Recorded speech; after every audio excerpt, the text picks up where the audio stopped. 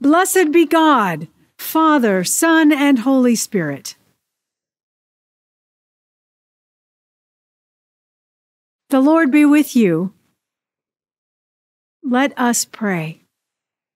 O God, you have caused this holy night to shine with the brightness of the true light. Grant that we, who have known the mystery of that light on earth, may also enjoy him perfectly in heaven, where with you in the Holy Spirit he lives and reigns, one God in glory everlasting. Amen.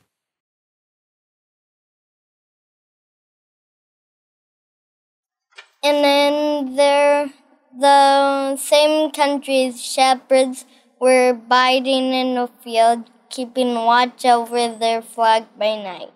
And lo, came the angel of the Lord came upon them. And the glory of the Lord shone round about them. And they were sore afraid. And the angel of the Lord said, Fear not, for behold, I bring you great deeds of great joy, what shall be to all people. And unto you was born this day in the city of David, which is Christ the Lord.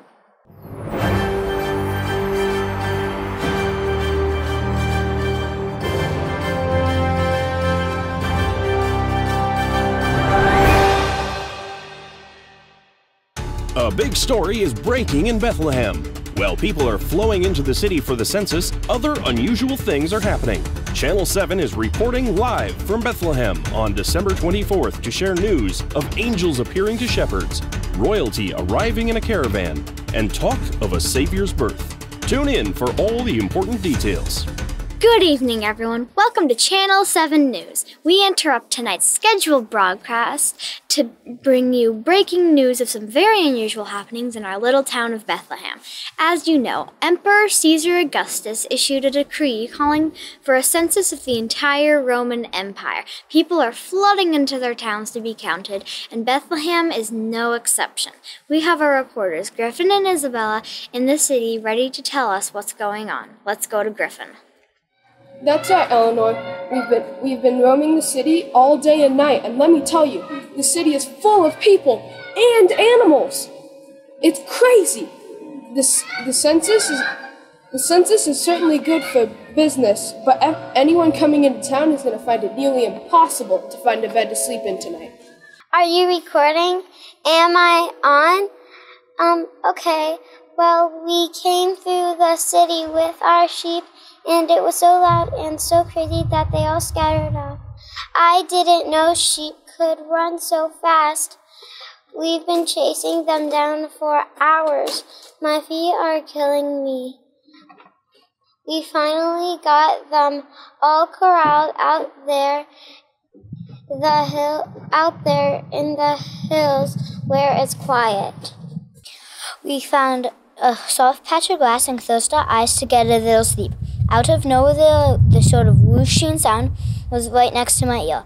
I opened my eyes, and this fall from my face was an angel, an honest-to-goodness angel with wings and a halo, and, well, I couldn't believe my eyes. Then 2 more fluttered down, and, well, I was speechless. They said, "Hey, wake up. We need to talk to you. I know seeing one angel is overwhelming. Seeing 3 of us as well, probably terrifying. But what we have to say is important, so pay attention."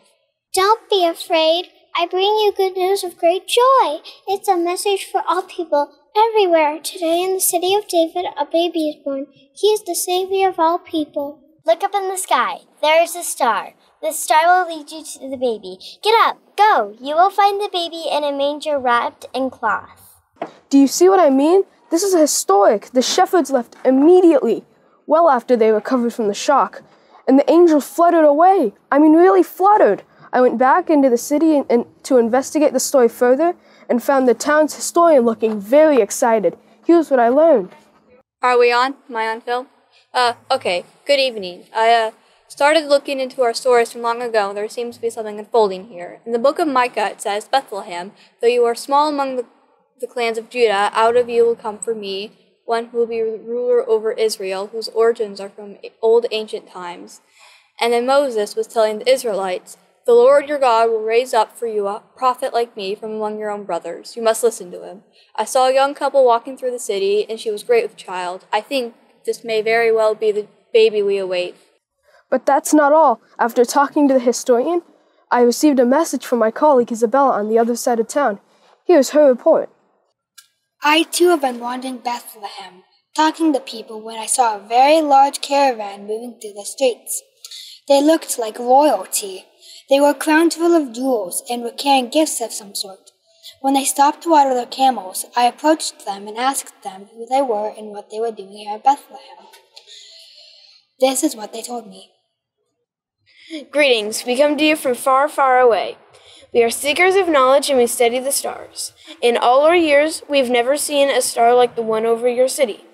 We believe it is something very, very special. We have been traveling for many, many days. From all of our studies, we believe a king is to be born in this city, and the star is leading us to him. We have come prepared with gifts, the finest gifts we could find. Gold, frankincense, and myrrh." I've never seen such a magnificent caravan. I started to follow them through the streets and realized I had not yet found a place to stay for the night. I stopped at a shabby little inn close to the edge of town. I was really just interested in a place to stay. But once the innkeeper stopped yelling at me for waking her up, I got some unexpected information. Here's how it happened. "What do you mean knocking on my door at this time of night? Can't you see the sign that says no room? I had just gotten comfortable. My pillow was just the right amount of fluffy. My blanket was pulled up to my chin. My feet were finally warm. And then you come along and bang on my door. I've had that sign up all day. People keep knocking anyway. The last people that knocked on my door, I felt kind of bad for. They looked so tired, and they were clearly expecting a child. And soon, I had just rented my last room, but they were desperate. I gave them a space out back with the animals. The hay can make for a soft place to lay, and there is a tiny manger in case their baby arrives tonight. They were glad to have it. Now move along so I can get back to my cozy bed. Well, this story has certainly become about more than just the census. What do you think it all means? Wait, I hear something. Is that singing? I hear singing coming from my earpiece. Silent night, holy night, all is calm, all is bright, round yon virgin, mother and child, holy infant, so tender and mild, sleep in heavenly peace, sleep in heavenly peace. Do you see what I mean? This kind of thing is happening all over the place. Isabella and I are going to find where that star leads. I think our answers are all there. Well, while they're making their way to the star, we have an announcement from our sponsor. Clean, clean, clean your teeth. Clean them every day. Shepherds need to have fresh breath or sheep will start to stray. Scrub, scrub, scrub the white. You should brush a lot, even in the busy fields where your teeth will start to rot. Brush, brush, brush them good. Brush them until they beam. If you want your teeth to shine, be sure to use Star Clean. Well, those are certainly some bright teeth, weren't they? Back to the situation at hand. Griffin has made his way to a new location and is waiting to share what he's learned. Let's check in. Well, Eleanor, we've found the stable, and I can't believe my eyes. The couple the innkeeper spoke about are here. This is a simple stable surrounded by animals. Let's listen. Ba, ba, ba, ba. Woof, woof, woof. Roof, roof, roof. Bark, bark, bark, bark, bark, bark. I know it's not much, Mary, but at least it's warm and safe. We can rest here for a while. Perhaps we'll have better luck tomorrow.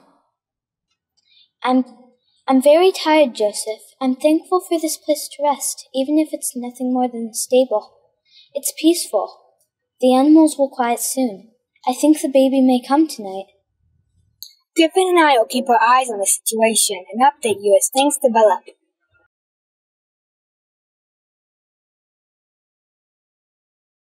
We interrupt your evening again to bring you a special report from our field reporters, Griffin and Isabella. Eleanor, it happened. It really happened. I'd fallen asleep next to one of the sheep when I heard a tiny little cry. The cry of a baby. I looked in the manger, and here he was, a little tiny baby boy. And then shepherds, the stargazers from the east, began to arrive. They brought gifts of all kinds. And don't forget the angels. Angels were seen fluttering about in tiny halos of light surrounding the manger. The Savior has truly been born, right here in Bethlehem.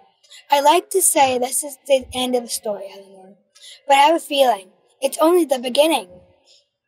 Sounds like this story will continue. We'll be your eyes and ears here in Bethlehem. Well, that's it for tonight, folks. We at Channel 7 thank you for watching. Good night.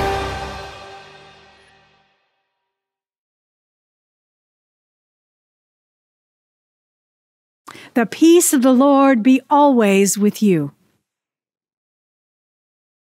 We are so glad that you are with us this afternoon on this the eve of the Feast of the Nativity. I hope you enjoyed that pageant.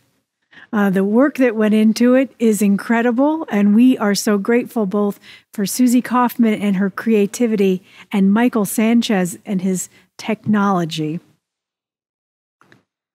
Please remember that we will be offering Come to the Table beginning at 4:30 in the upper parking lot, where you can come in your car and receive communion. We are glad that you are with us today, and we hope for you a very blessed Christmas season. But do not neglect to do good and to share what you have, for such sacrifices are pleasing to God.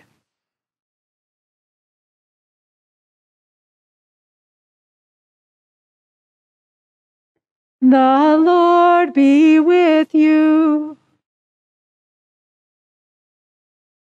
Lift up your hearts.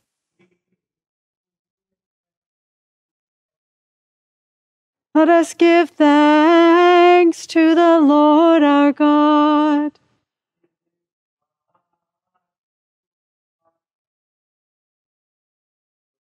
It is right and a good and joyful thing always and everywhere to give thanks to you, Father Almighty, Creator of heaven and earth, because you gave Jesus Christ, your only Son, to be born for us. By the mighty power of the Holy Spirit, was made perfect man of the flesh of the Virgin Mary, his mother, so that we might be delivered from the bondage of sin and receive power to become your children. Therefore, we praise you, joining our voices with angels and archangels and with all the company of heaven, who forever sing this hymn to proclaim the glory of your name.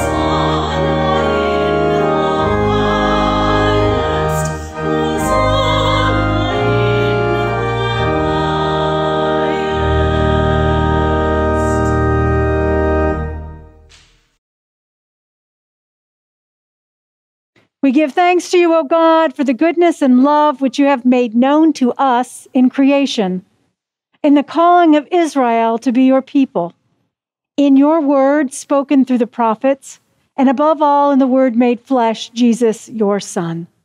For in these last days you sent him to be incarnate from the Virgin Mary, to be the Savior and Redeemer of the world. In him you have delivered us from evil, and made us worthy to stand before you. In him you have brought us out of error into truth, out of sin into righteousness, out of death into life.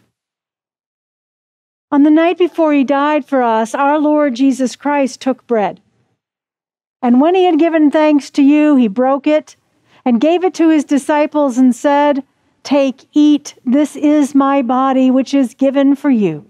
Do this for the remembrance of me."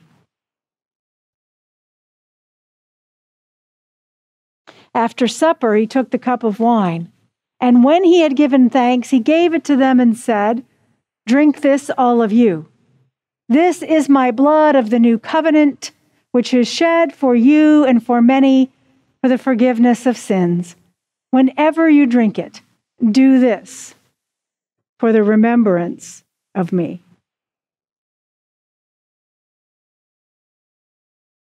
Therefore, according to his command, O Father, we remember his death, we proclaim his resurrection, we await his coming in glory.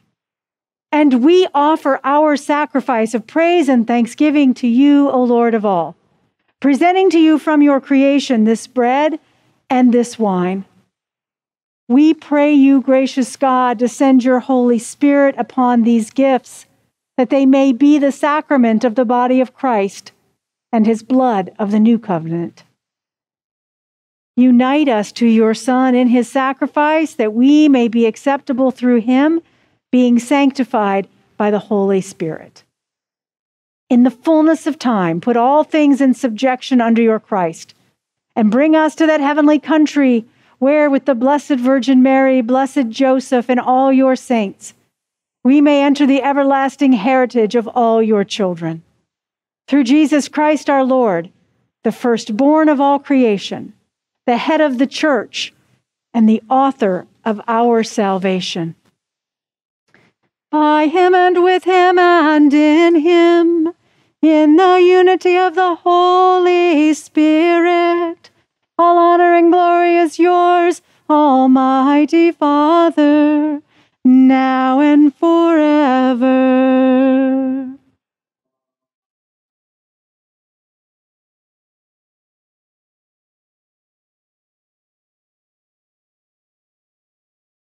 And now, as our Savior Christ has taught us, we are bold to pray. Our Father, who art in heaven, hallowed be thy name. Thy kingdom come, thy will be done, on earth as it is in heaven.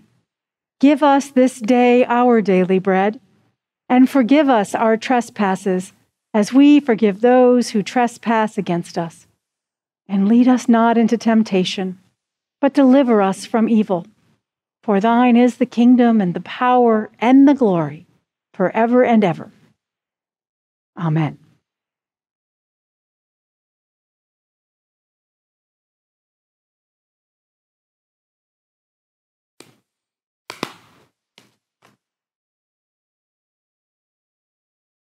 Alleluia, Christ our Passover is sacrificed for us.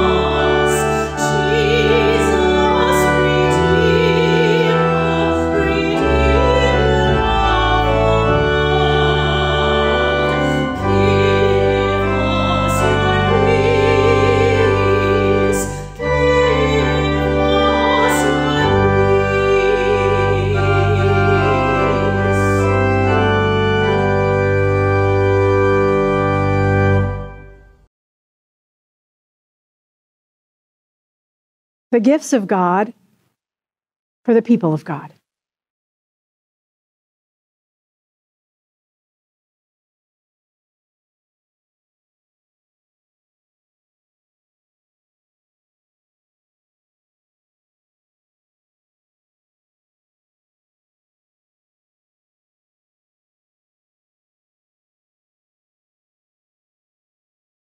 Let us pray. Eternal God, Heavenly Father, you have graciously accepted us as living members of your Son, our Savior, Jesus Christ.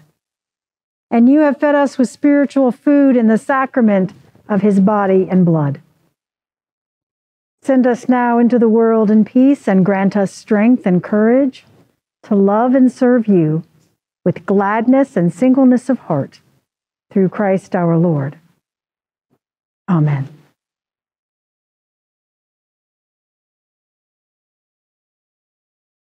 May God, who sent his Son to take our nature upon him, bless you in this holy season. Scatter the darkness of sin and brighten your heart in the light of his holiness. May God, who sent his angels to proclaim the good news of the Savior's birth, fill you with joy and make you heralds of the gospel.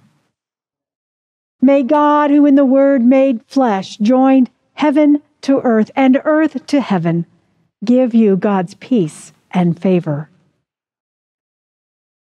And the blessing of God Almighty, the Father, the Son, and the Holy Spirit be upon you and remain with you this night and always.